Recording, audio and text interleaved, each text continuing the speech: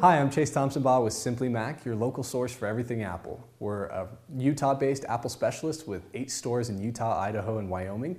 And today we're going to show you some more quick tips on the iPad that I know you're just going to love. Now I'm going to show you how you can pull up the virtual keyboard on the iPad. So if I want to access the keyboard on the iPad, basically all I have to do is go to an area that requires text, and the keyboard should just come up.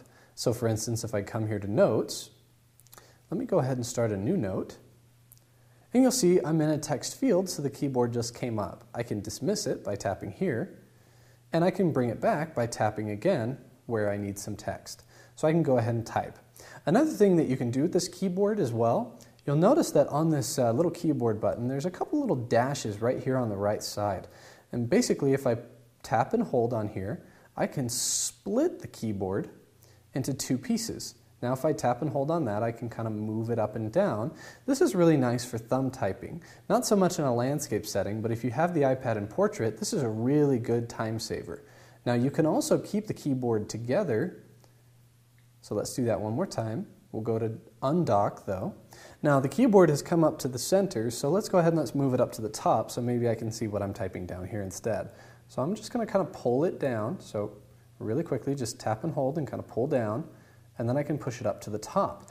Now I can continue typing, which this is kind of in the way, but I can continue typing and my text would show up here at the bottom. Now it is showing up, it would just have to come all the way down first. So let's hit return a couple of times, and now I can continue typing like that.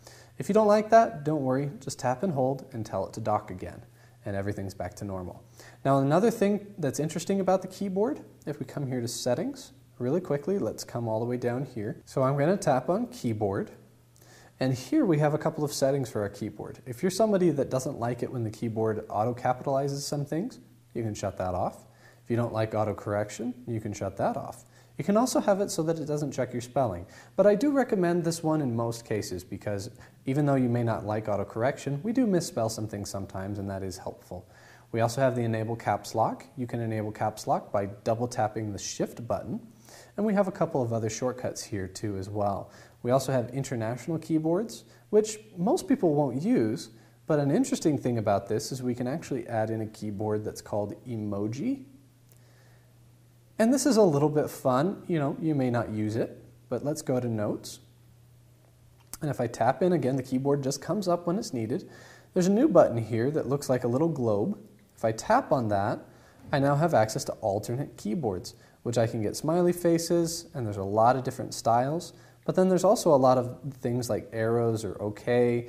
This might be useful in a document if you're trying to set up specific things like checkboxes and things like that. They won't act as checkboxes, but you can still add them in and make it look like you're using that.